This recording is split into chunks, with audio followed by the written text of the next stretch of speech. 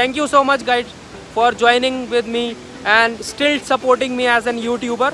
I am working just as a YouTuber. I am just working just to capture the few moments of my life, the moments which I am loving, the moments I just want to capture. I am capturing it and I am showing to you because. Good morning everyone, hope you all are doing good. So guys, I just want to tell you where actually I work and what my work is in Sikkim. I have told you that I am working here from last 3 years. So I will let you know what actually I work here. So starting recently I am working in a project called as a Rongnichu hydroelectric project, in which I have just completed my 2.5 years. As I told you, I have completed 3 years. So I have completed my 2.5 years completing the overall pressure shaft erection works. Basically our hydroelectric project, we are using a Pelton turbine in which it has a very high head and a low discharge. So I've just completed all the penstock erection work. Penstock erection work means the tunnel through which we transfer our water to the turbine. So I've just completed all the pressure shaft erection work where in which we have a transition, orifice, and 1 or 2, around 5 vents and a vertical pressure shaft of around 318 meter and a bifurcation also. So after completing all those work, recently I came here at Barrage site, which is located in Namli, Sikkim. So I just want to let you know what actually I work here, and I just want to show you a brief description. I just want to show you that what I work and what actually I do in this Barrage site. So till time. So guys, as I told you, I work at a Barrage site. So this is the river from which we take water and for generation of electricity. It is called as an Rongnichu. So I am a mechanical engineer working as a operation and maintenance engineer at Rongnichu hydroelectric project, Namli, Sikkim. So guys, this is the river named as Rongnichu, through which we are getting water into our tunnel. So the thing is that guys, guys, as I showed you the river Rongnichu, so I just want to explain you about a brief about barrage. Barrage is nothing, just like a police using a barricade at the highways just to divert vehicles from one direction to another, or just to check the vehicles. So like that only, barrage is nothing, just to divert the water flow. Means when there is no when barrage was not here, all the water of this river flows into the same river and it goes and joined at Tista river.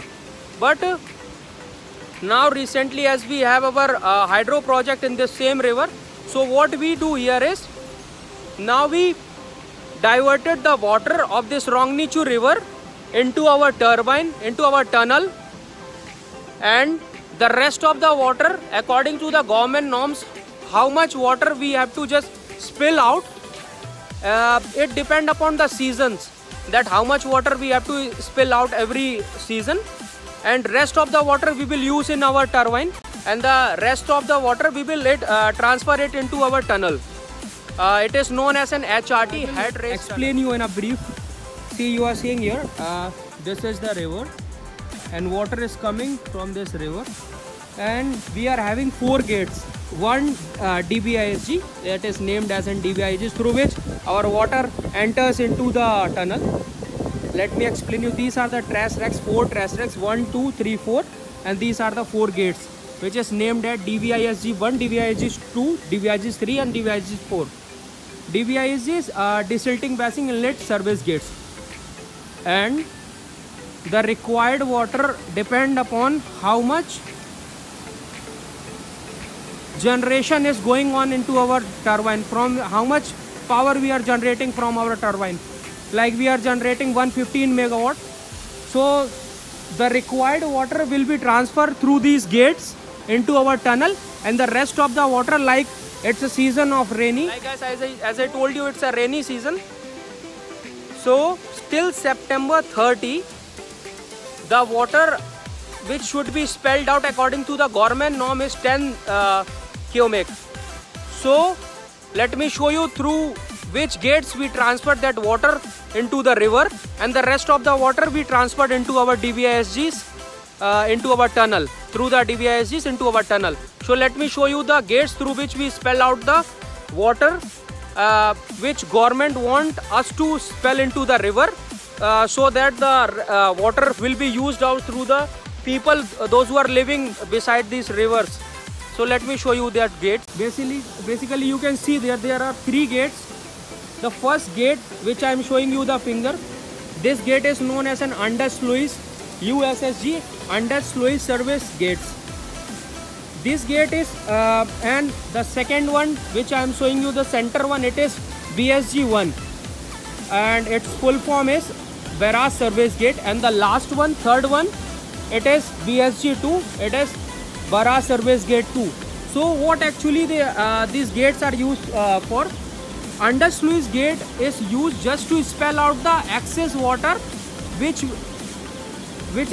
we don't want, and the rest water as required by the government norms which we have to spell out, we spell out through this under-sluice gate. And the rest of the 2 gates, BSG1 and BSG2, we operate them only in the condition when there is a flood condition or any natural calamities have ever happened, then we use those BSG1 and BSG2 gates.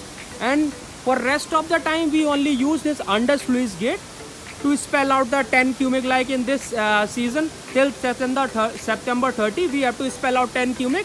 So we will spell out through our under-sluice gate, USSG, it is an under-sluice service gate. Let me show you through which portals or inlet gates water enter our tunnel. So guys, I am standing in front of the 4 inlet service DBISG's gate. It is desilting basin inlet service gate. So let me show you all those 4 gates through which our water enters into our tunnel. So let me show you. These are the 4 gates. It's starting from this 1, 2. This is 1 chamber, and through this 3 and 4. This is, as its name is, DBISG, desilting basin inlet service gate. So what we do, guys, is we just opens that inlet gates and water enters into this chamber. As you can see, guys, that back side, these are the chambers which I am telling you about. So initially, guys, water enters through this DBISG's gate, and it is stored or it is transferred into this chambers. What happened in this chamber is that it has a conical depth of both the gates. This one and 2, there is a conical depth of around 3 meters. There is a narrow border of 500 mm at the center bottom of both these chambers. So what happened, guys, is that water is stored here. Water has a high volume. So what happened? Water just stored here. The silt settles down in the depth of the chamber, as its name is desilting basin inlet service gate. So these are the basins where the silt is settled, and at the bottom portion there is a narrow way through which the silt is passed out, or it is transferred from these chambers or basins outside of this barrage, so that the silt won't be transferred or won't enters the chamber and won't affect our turbine. So basically these are the 4 chambers just to store or just for settling of the silt in these chambers. And after settling down, as I told you guys, this chamber settles the silt and it is transferred through the narrow border which is connected through a silt flashing gates, where silt flashing gates is something which flash out the silt which is stored in the basins, this DBISG basins. So I will show you later that where are our silt flashing gates, and this is the second chamber through which we transfer or we like it's an inlet gate through which we enters our water into our tunnel. And as I showed you, I will again show you the spillway gates. Basically these all 3 gates are called as an spillway gates. Let me show you 3 gates which is known as an spillway gates, which basically are used just to spill out the excess water which is coming through the river or which is stored in our barrage. So according to the flow, we just have to spill out the water. The first gate is an undersluice service gate, USSG undersluice service gate. Second and third, the center one is the BISG 1, BISG 2 is the second one. So basically BISG 1 and 2 are only used when there is a condition of a natural calamities or flood, then only we use.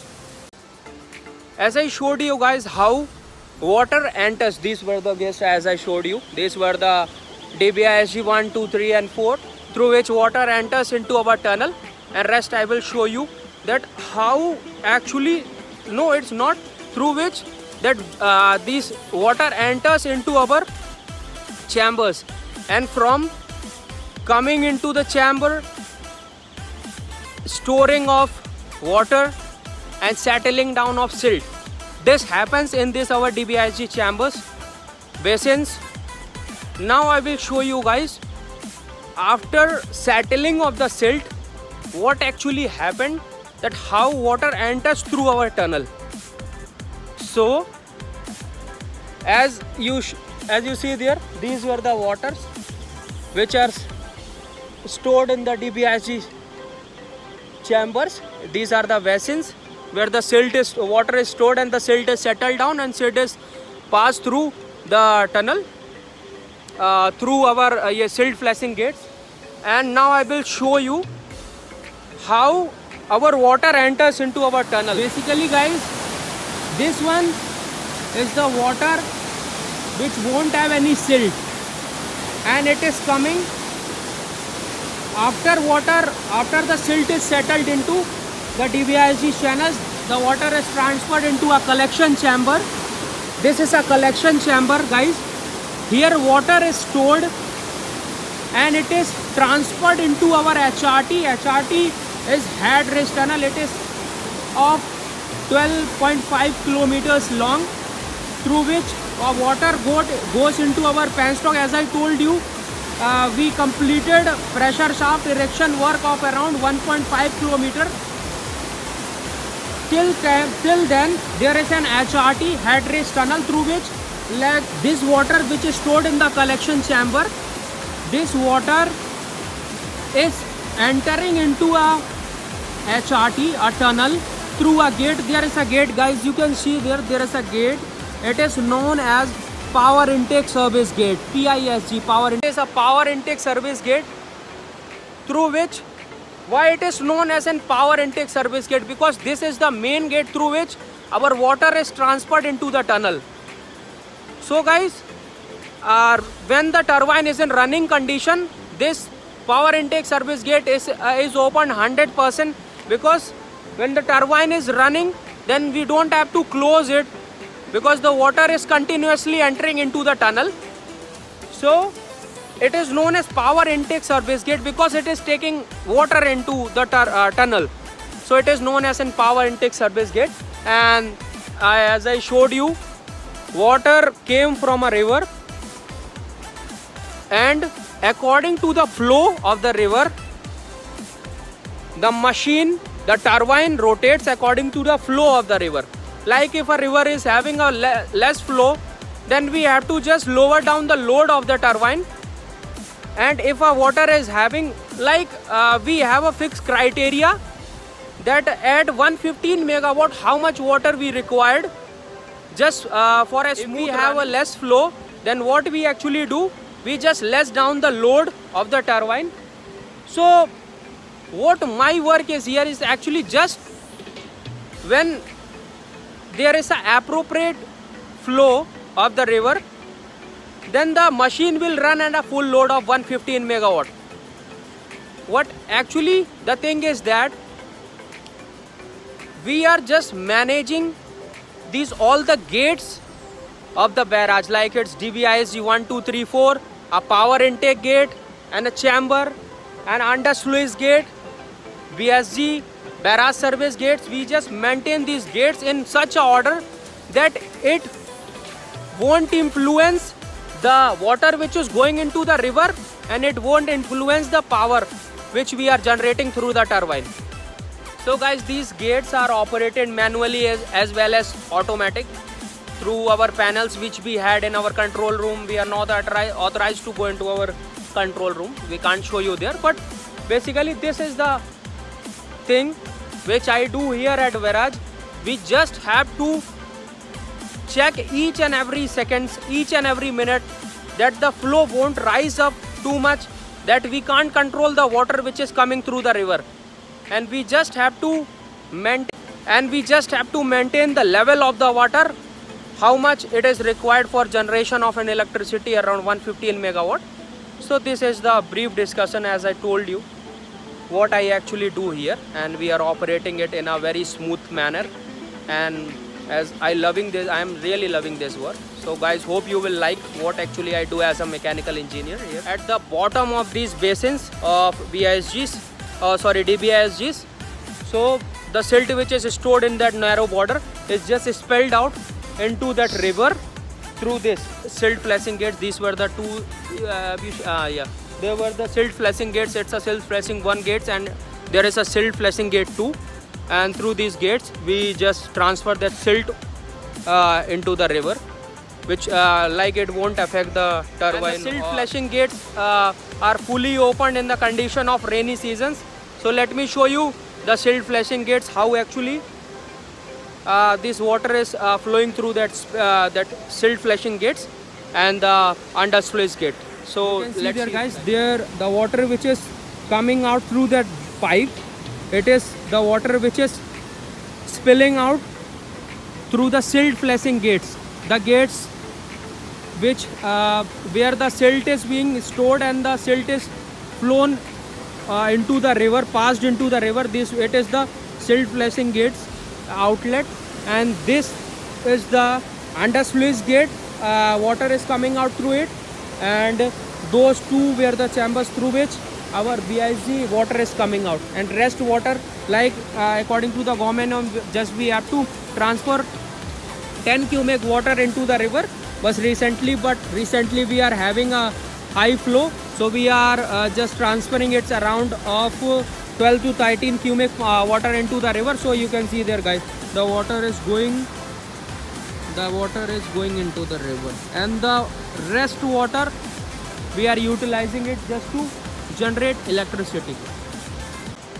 So guys, this is the brief description, as I told you what actually I do here at Sikkim, where actually I work and what work actually I do.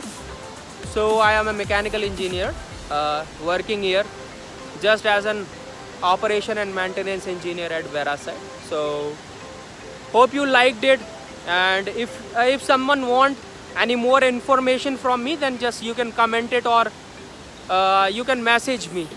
I will just pin down my Facebook ID, so you can message me on Facebook. And guys, I hope you will love it and you will like it. So thank you so much, guys, for joining with me and still supporting me as an YouTuber. I am working just as a YouTuber. I am just working just to capture the few moments of my life, the moments which I am loving, the moments I just want to capture. I am capturing it and I am showing to you, because as I completed 3 years in Sikkim, I have just watched few of the as I have completed 3 years in Sikkim. So guys, I love the beauty of Sikkim. That's why I am just started making videos here, and I am starting a YouTube channel. And hope, guys, you will just like the videos which I am uploading on YouTube, and you will share it with others and subscribe my channel. And thank you so much, guys, for joining with me, and thank you.